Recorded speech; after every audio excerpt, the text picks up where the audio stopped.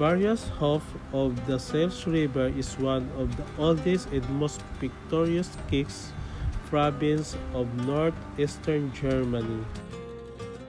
In addition to impressive churches with towers and bell towers and the ruins of medieval castles, centuries-old Bavarian traditions are still alive here.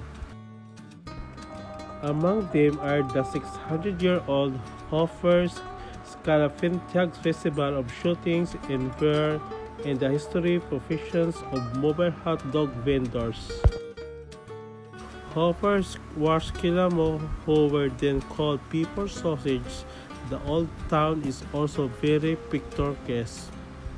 It is full of original shops in the street restaurants with Bavarian cuisine, treating to homemade stew and freshly brewed dark beer.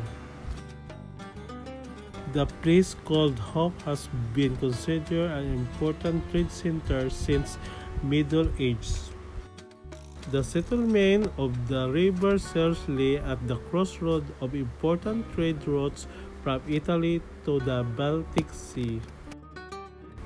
Hof was granted a city status in the 14th century. Today, the province is quite popular among the tourists where people come from Bavarian flair, beautiful landscape, and abundant local cuisine.